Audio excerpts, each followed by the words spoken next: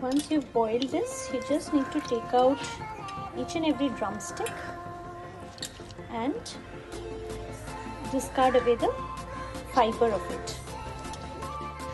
So once you have taken out all the drumstick and its pulp, this is the celery leftover. Now we blend this with the drumstick pulp and water. Still there's some leftover water. As you can see, we'll keep adding it later. Now we'll blend it in a mix. For the soup, heat some ghee, like 1 tablespoon of ghee. Some ghee and some red chili flakes and a little bit of grated garlic. Fry them till golden brown and now add in the blended celery and drumstick. Add some salt and pepper. Bring down the pepper and pepper to taste.